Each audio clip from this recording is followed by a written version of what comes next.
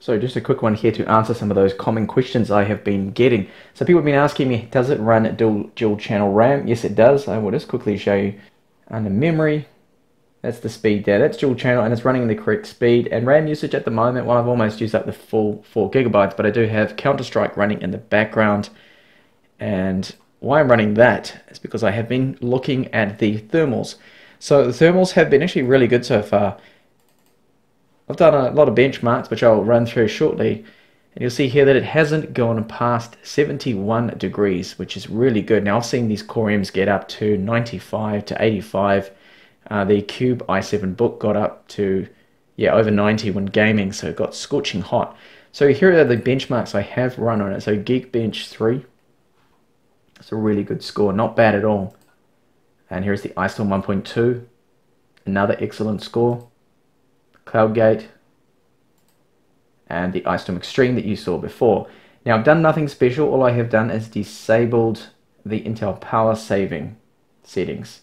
So if I just show you those very quickly, those are the settings I always disable. If you want maximum performance for gaming, it's something you need to do. So under battery here, you can see they have a lot of options here. So you've got extended battery life for gaming. Enabling that clocks it right down, just kills the GPU power. And display power saving, I could keep that enabled, but I have disabled that one as well.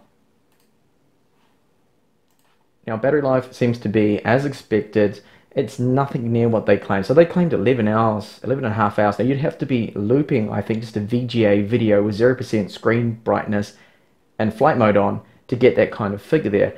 So I have installed battery bar, and you'll see here that it's giving me run times with my current about 25% brightness of 4.5 hours. Now, I've been doing heavy use at the moment, so if you're doing just 1 or 2 websites or a few tabs in Chrome, then you're looking around about 5.5 to 6 hours maximum.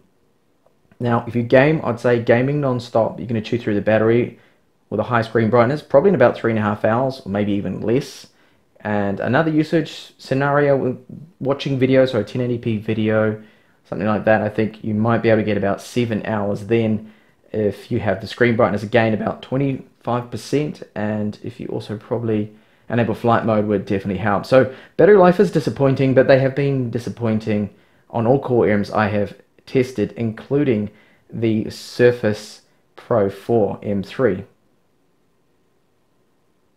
So another couple of things also is the SSD speed. Now, when I did retest this, and I got a lot better speeds, that's more like it. This is in a SATA 3 speeds, around maximum SATA 3 speed, so not bad at all.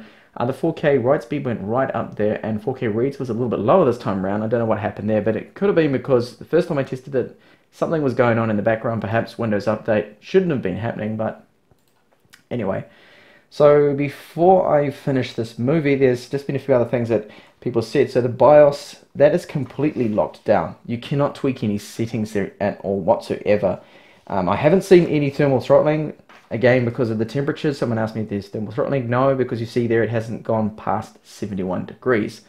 So I'll quickly show you some gaming. Someone asked about gaming. I'll have a complete video, lots of videos probably on gaming. But first up is just a quick look at Counter-Strike Global Offensive. So I'm running the Dust 2 map against some bots here, just to get an idea. This was basically just to heat up the GPU, heat up the CPU, see how hot it's going to get.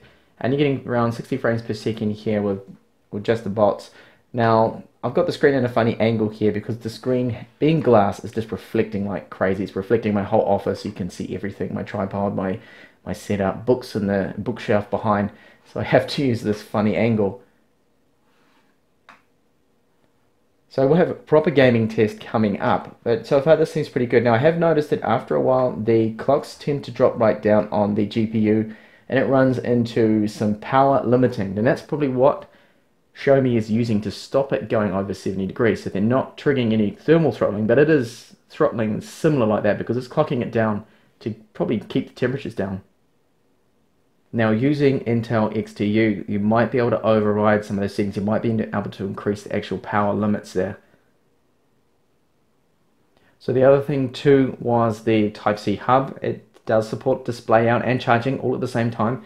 So we do actually have 2 ports. So we've got the USB 3 port there, and then you can use an adapter. So if you can pick up an adapter there for Type-C, or just get a hub like this one, then you've got plenty of ports there to use. So I don't see that as being too much of a con there, but it would be nice, of course, to have another display port, because we do have HDMI out here, sorry, another port, but we can have HDMI, HDMI, so it can actually run 3 displays at the same time. And you can even get an adapter like this one right here. So this is just your standard Type-C to HDMI out. That will work just fine. So that was just a quick update. I will be back with more on this. I'll have a full review that I'm working towards, but I'll do some gaming tests. I might actually test out as well Linux Mint that someone's asked me about, and any other things there. So if you've got any questions, pop them down in the comments and I'll see if I can fill some of those requests. Now I can't test out every single game because I will literally be with this particular notebook here for a month or so if I did that. Thanks for watching, and hopefully see you back in the channel soon.